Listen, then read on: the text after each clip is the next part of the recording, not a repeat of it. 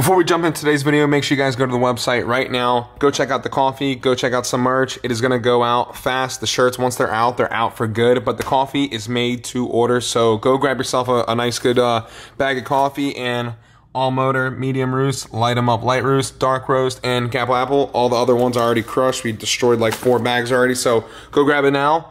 Let's get into today's video. Third gear 50.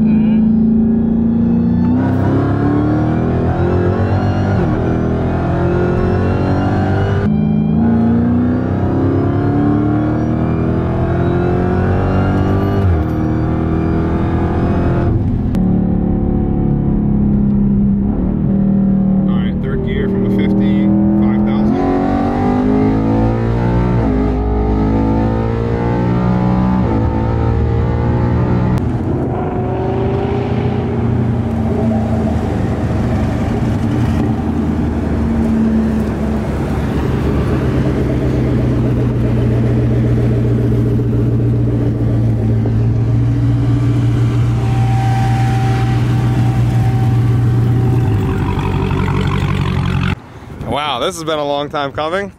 There's the HELLCAT. She's looking good, bro. Full bolt on as you can get before ripping the blower off to port it. So how much do you think it's making right now, honestly? Like a reasonable number that like you would think. 820. 820 to the wheels, right? On a good day. On a good day. So let's just say 800 to the wheels. No, dude, this thing is sick. It actually looks really good. I'm actually sad that they're getting rid of the HELLCATs. It is sad. I mean, everyone jokes on them, and I do too. I mean, it's just all in good fun. But these cars are sick. I mean, these are like, I mean, they started it, really. I mean, they just came out with stupid horsepower, and Dodge literally threw everything at it. 707 everything. I'm waiting for the minivan to come out. Might have to pick that one up. Yep. So he's giving me the key to a HELLCAT. I'm a little nervous about this, but let's see what she's about. Well, she is minty. She is clean. Wow, you got some trust. You got a lot of trust in me.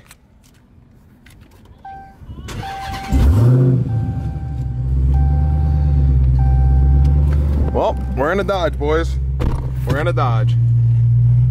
So we're in the HELLCAT right now. This is definitely different. 500 horsepower Apollo to a 800 wheel horsepower HELLCAT.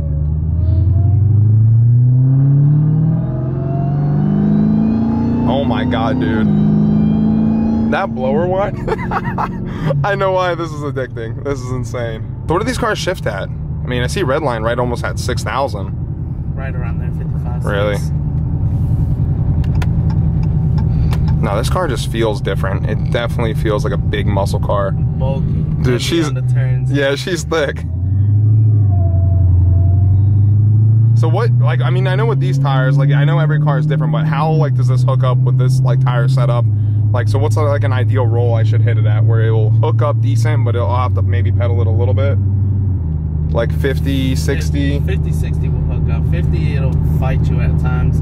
It'll swing, but nothing too crazy. All right, we'll try a 60 for sake and just see how it feels. Well, it looks like we just found another HELLCAT. What are the odds?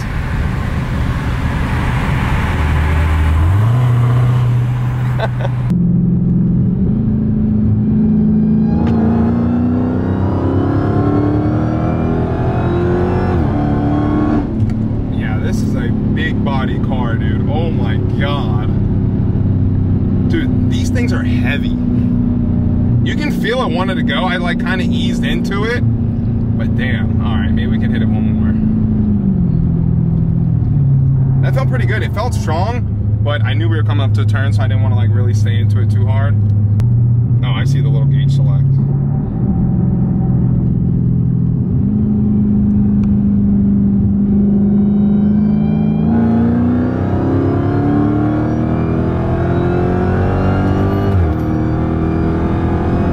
She'll be a good run with Apollo. This thing's definitely got power on the big end. I could feel it stay strong pulling. Apollo will nose off around like 130. 130 is kind of where like the all motor's like, like I'm done. Yeah. Like I'm tapped out. But you could just feel like this. I mean, I could have went down one more gear and hit it harder, but new car, got to feel it out. But it feels strong. It definitely does feel strong. I'd be curious to see. Shit, we might not. I mean, I might just have to send it and run you on pump gas. You just might have. I might have to. The car feels great. Have you weighed it on a scale with like all the bolt-ons, full weight, full gas? No, not yet. If I had to guess, roughly around 44, 45. Yeah. I would love to try to slide one of these cars if they were like bone stock. Yeah. I mean, you feel like it's balanced, but the weight's there, but the power's there. Yeah. You know what I'm saying? Oh my God. Yeah, the blower wine's insane.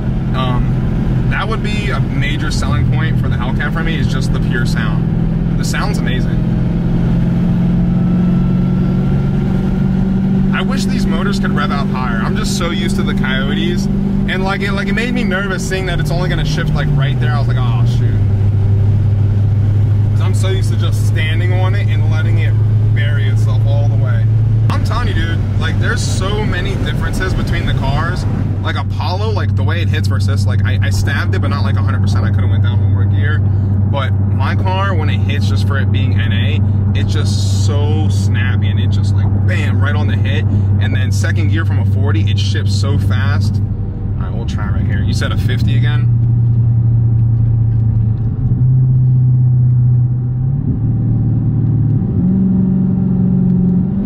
Third gear 50?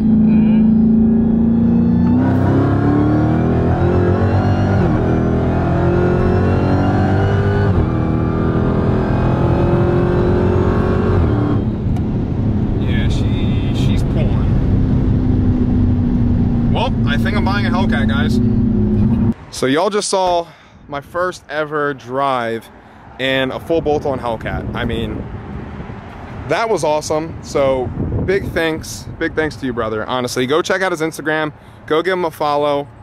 Plug him right there. If you don't see that, it'll be in the description of today's video. This is a badass car, and I cannot wait till I get Apollo and E85 on a tire so we can actually put these two up against each other. Like I was telling him, I think it will be a good run from like a 40. So a 40 to like 120, I think it's gonna be very close if you hook up, but on the big end, this car is gonna come right around me like I'm sitting still, 100%. I already know. But this is badass. Can we pop the hood, check out underneath? I love those stripes. I would get this exact spec, for real. I like the red, I like the black stripes. Brakes felt amazing on it. Are these the newer wheels? Like off like the Chargers? Yeah. Hell yeah. So you did the upper, you said, lower? Upper, lower. Yep. What size blowers do they have on the Hellcats? Aren't they like a 2-liter or something? That's a 2-liter. Engine bay is like tighter than I thought. I feel like it'd be much bigger. No, you don't got no room. You really got no room. Say, how hard is it to put headers on this car? It looks tight. Yep. It looks tight as shit down there. I mean, I would hate to have to change the alternator on this car. That thing is buried. I mean, it is a clean setup. Dodge does do it up nice. I mean, everything is like in a clean spot. Yeah. I mean, that's what I like about Dodge, like the way they do some things. Like you see everything's hidden. Like I'll pop the hood on Apollo and show you, but like they have lines running everywhere on the Mustangs. But you know, it is what it is. Brakes are freaking huge. God damn. These are like the same size as the GT500, I would assume. Maybe the new 500 might be a hair bigger. But you can have big brakes up front and big brakes in the rear. So what is this, a 17, the smallest you can go? Yeah, same as my car, 17, and that's it. Shit, you have a way bigger rear brake than I do. And you can tell this boy races, guys. That thing is caked of rubber. The hood just fall? That's a badass car, dude. Thank you again for letting me drive it. This has been a hell of a day. This actually made my trip, that I got to drive a Hellcat. I'm literally gonna be telling everyone all day long, I drove a Hellcat, and you guys didn't. Should've came. So, first time seeing Apollo in person. Your thoughts on the CJ setup? It's clean. Different. I see what you're talking about now. Wires everywhere. There is wires everywhere, hoses. I mean, Ford really don't care. They don't cover it up. Nope. Like you can see this versus the Dodge. I mean, side by side, it is. I mean, they do got some stuff going on, but it's all where it needs to be. That's all that matters. Nice. I hate this stuff too. All the wires exposed. I mean, not really exposed, but you can just see them. I wish they could have tucked them up somewhere nice. And I mean, I feel like there was definitely better stuff to do. I mean, I covered up. I even ordered this piece right here, just to cover up like the master cylinder and all that for the brake stuff and all the lines right there. And this isn't even factory. That was aftermarket, just to hide it a little bit. It made it look a lot more cleaner. Now what you need? A Whipple? Shit. right, well maybe if I lose bad, I might have to get a Whipple, and then we're gonna have to run it back. But now, see that shake and bake sticker? That adds about 75 to 100 horsepower. Easy, easy. Nah, but I'll be excited to see these two go at it. I would really like to try. I just wish I had like a good, I wish I brought the welds. If I knew everyone would have extra E85, I definitely would have. Because I mean, I could put them in the rack, but every year I came down here, I wanted to race someone and no one wanted to race me. Literally no one. I'd be cruising around, no one wanted just to kick it and get it on. What I loved about these when these came out was, yeah, the intake right there. Like, I thought that was so cool. I saw the one video of the guy holding up a cigarette and it was sucking in, and I was like, there's no way that's right there. That's cool how they did that. I like the little things that different manufacturers do. It is sick. It's different. It definitely is different. All right, so we're gonna go show him how Apollo feels. Give him the NA life hit. We ain't gonna go as wild as the Hellcat because, you know, we're on pump gas, we on a street tire, but I would love to get this car back on the 85 and run the Hellcat. I think we're gonna have to get this done for y'all. I wanna see it, and I know he wants to see it, and I know y'all wanna see it. All right, so I gotta show him all these different modes that Apollo has, which is absolutely insane. So always put the gear selector in sport, want to do the paddle shifters, and then I go to the mode, put it right in track mode, and this is the mode I usually race in. I could leave it in auto, like it will downshift now, but once I click the paddle shifters, it's mainly on paddle shifters. I could push it into drive like how you did with your car, but for some reason my car doesn't really like it that much. It wants to fall on its face when I do that. But they say some people do it and say it's good, but I think there's a way to tune it because the line pressure is different from sport to drive, so sometimes that can throw it off.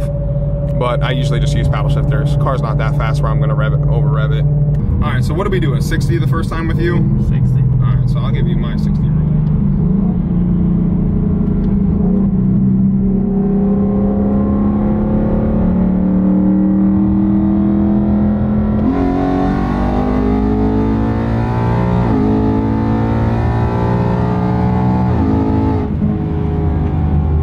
It's not slow, dude. No. And this is on pump gas. It's got some power. 40 roll, it's gonna smoke the tires. I already know. Huh? Were you surprised? Yeah, I see what you're talking about now. I told you, I mean, this car's got some top end. She can pull pretty good. All right, third gear from a 50, 5,000.